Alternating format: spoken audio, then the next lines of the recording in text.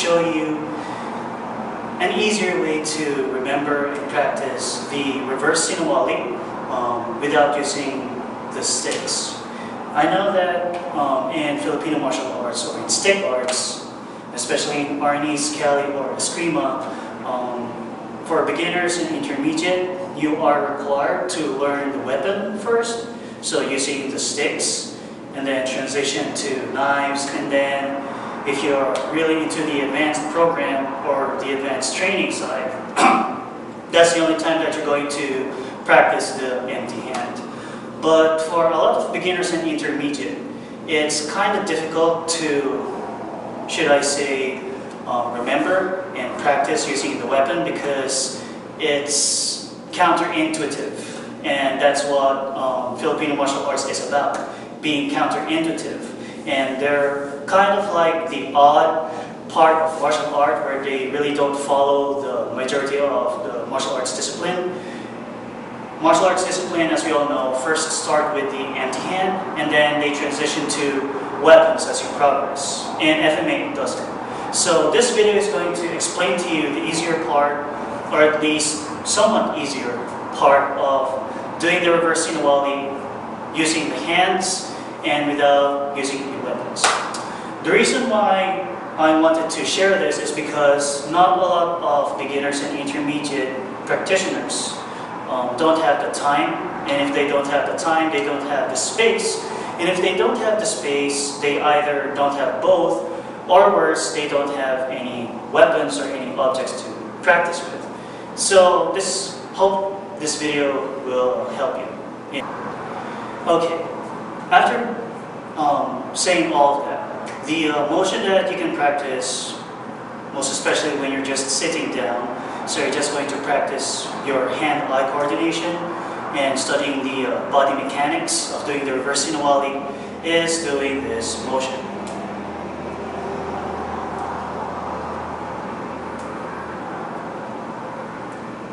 Like so. As you all know, the normal Sinawali, or should I say the Heaven Six, or some Filipino martial arts systems, what they call it, would let you start from either the right or the left, where your power hand is on top, and your non-power hand, which is most likely your lead hand, would be at the bottom. So you're going to start from here, and then you do the Heaven Six.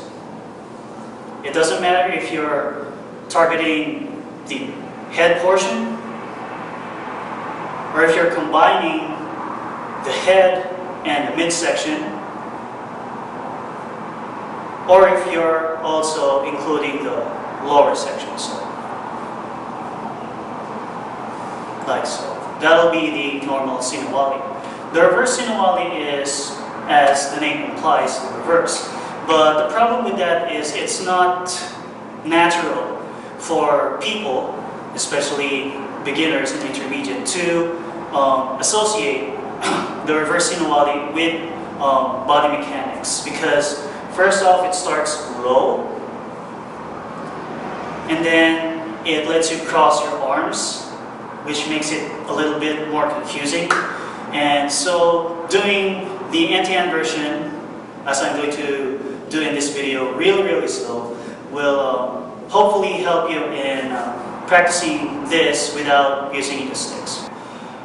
Keep in mind though that if you're practicing FMA, you still want to practice all the Filipino martial arts curriculum using the sticks. So this video is just going to help you understand the reverse Sinawali without using the sticks. If you're unfortunate to not have anything to practice with, like a pen, or stick, broomstick, whatever. So from this motion, the first thing that you would want to do is to have your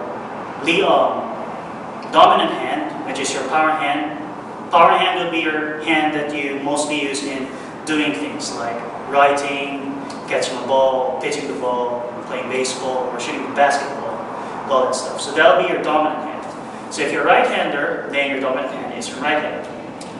So you use your dominant hand and you place it at the center, going from the bottom, from your side, right side, going to the center line, having your palm facing up. Hopefully you can see that. Like so. And then your non-lead hand, which if you're a right-hander will be your left, you're going to just put it over your right, crossing the center line. And you'd want to have both forearms crossed this way. Like so. So from the side view here, dominant hand, if you're a right-hander, you're going to use your right. From the bottom, palm face up, raise it up to chest level, keeping it at the center or slightly across the center, palm facing up still, and then your non-dominant hand will cross over your dominant hand, forearm to forearm, crossing the center. So if I'm going to do it in a medium pace, it's going to look like this. Like so. So just that. Now, from this position, in order to do the other side, you just do the reverse. So from the top, which is your non-dominant hand, we'll now go to the bottom, palm face up, like so. And your dominant hand now will just flip over. So again, from this side, non-dominant hand, face up, crossing the center line, like so. Your dominant hand will now, from the bottom, a while ago will now be on top, so you're just going to flip this over. So again, from square one, dominant hand. Now we do the second step. Like so. So if you're really not catching up with the body mechanics yet, this is really, really good to help you in doing the reverse Sinawali at the beginning stage. So it's going to be like this. Touch. Like so. And then,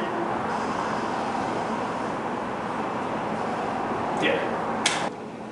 Now after you've done doing that, you may want to speed it up. But in order to speed up, I really don't mean that you're just going to do the motion fast, because that'll really, first and foremost, hurt your shoulder, because you're kind of like overextending your shoulder in a natural way. But if you're going to do it really, really fast, you're going to hyperextend and you're going to have shoulder injuries. Aside from that, you're also going to have elbow injuries because you're doing it flimsily like this, and doing it too fast will also lead to that kind of injury, hyperextending your elbow and whatnot. So what I meant by doing fast is to make it more fluid. So instead of just doing this,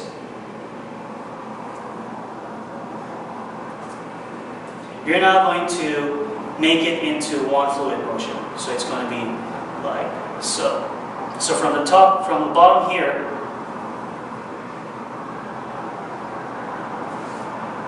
like so. It's kind of like before you're doing it in a robotic fashion. Now you're kind of like imagining that you're having a ball or trying to hold a ball in front of you, and then you're deflating it. So you're inflating the ball and then deflating the ball. So from back to square one, I'm going to do the same motion as from the beginning stage, but this time from this position, we're now going to imagine that we're going to inflate a ball in front of us. So it's going to be like so. Your non-dominant hand will rise up. Dominant hand will go to your right side if you're a right-hander. Imagine that you're inflating a ball right here. And then you're going to cross them over. So your dominant hand now is right on top. Your non-dominant hand is right at the bottom. And then you just cross them, deflating the ball, like so. Do it on the other side, same thing. Inflate, cross over, deflate. Raise, inflate, cross over, deflate. Now after doing that, you may want to now go to the next stage, which is the third stage of this, where you would want to have both of your hands now on your dominant side. So as I already told you, your dominant side, your dominant hand would be the hand that you're using every day, most likely. and your non-dominant hand constantly just helps your dominant hand. So your dominant side, if you're a right-hander, obviously will be your right side. So both of your hands are here. It doesn't matter what kind of position, as long as both of your hands are here. Don't worry about the twisting of your waist or twisting of your hips for now.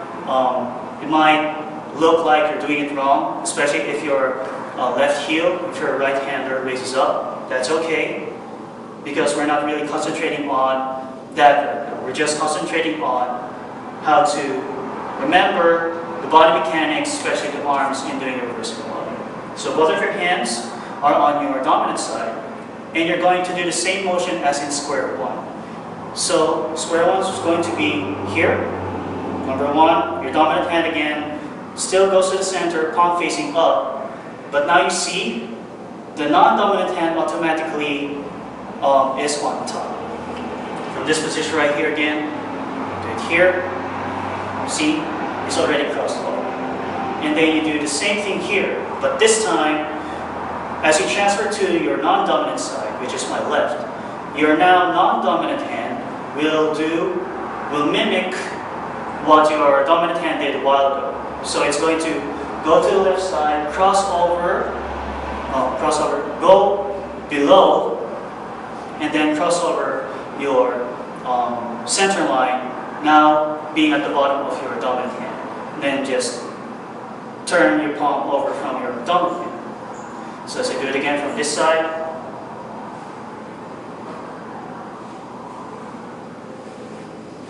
like so. Now if you're going to do both sides almost simultaneously in a very slow motion, it'll be like this.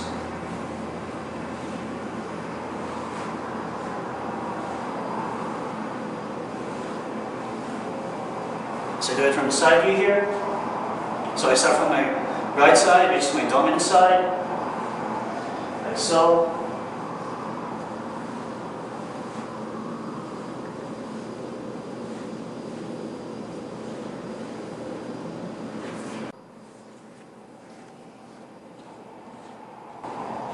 Okay, again, after you've learned that, you may want to do the fast version of it, so it's going to be more fluid. So in doing so, it's going to look like this. You're going to still follow the concept of raising your hand, the hand that's on top, and then imagining that you're inflating a ball in front of you, crossing it over, and then deflating it. So I do it here from my dominant side, raise it up, inflate the ball, then cross it over my non-dominant hand, deflate the ball. Just do it here, like so. But instead of just doing it in front, you're now going to include the side. So from here on this side, I inflate the ball on my non-dominant side, this side. And then I cross my non-dominant hand here, deflating the ball. I also do the same on my right side, inflate the ball here on my dominant side, then cross it over here. So doing side view, this side, inflate, inflate here, inflate, inflate. Now after you've done the third stage, you may want to do the final stage, which is going to make your movements more compact and more fluid. So instead of just doing this, then you inflate the ball here on your non-dominant side and then cross your non-dominant hand over here, doing it in a robotic motion. You may want to make it more fluid now by slowly or should I say connecting the dots into one straight line, so to speak. So from this side, it's going to be like so.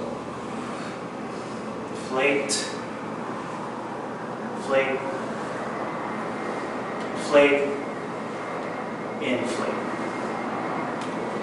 Once you get that, you may want to make your movements more compact up until you get to this portion.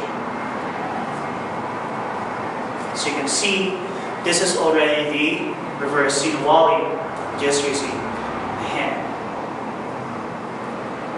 If it's not clear enough, you may want to have a pen or anything small in your office, or if you're sitting on a table right now, I just have a small pipe in my hand just to show or for demonstration purposes. So I do it on my thumb inside now. So before you now see the reverse Sinawali without holding anything, so you're just using your hands simultaneously and smoothly inflating and deflating the ball. Now, with something to hold on, it's going to look like this. So in front of you,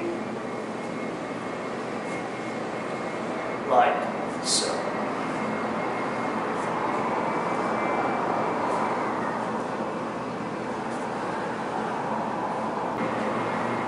Now once you've learned that, and now you're really proficient in doing that practice, you're going to notice that doing that drill or doing that exercise for Filipino martial arts, or stick arts, helps you see only 2 counts because you're just doing 2 movements. Even though you're starting from the side, so it's going to be 1, 2, 1, 2.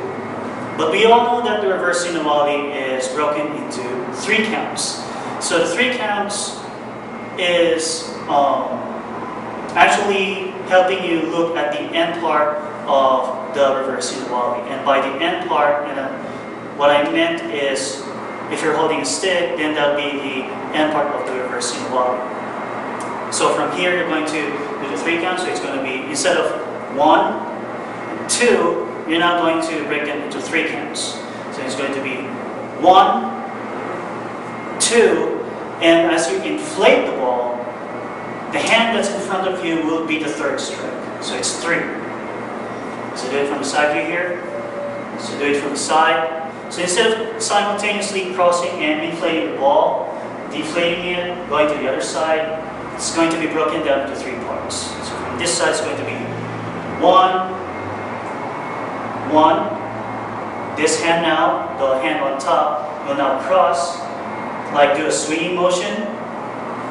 2, and as you inflate the ball, the hand in front of me now becomes a 3rd strike. So it's 3. 1, 2, inflate, 3. 1, sweep down, 2, inflate the ball, 3. 1, 2, 3. So if you're going to do it in a semi-medium pace, it's going to look like this. 1, 2, 3, 1, 2, 3, 1, 2, 3, 1, 2, 3. So if you're going to do it in a fluid motion, it's not going to be like this, as I've shown earlier. It's now going to be in a broken beat. So it's not going to be in a full circle, as you just do this. It's going to look like this.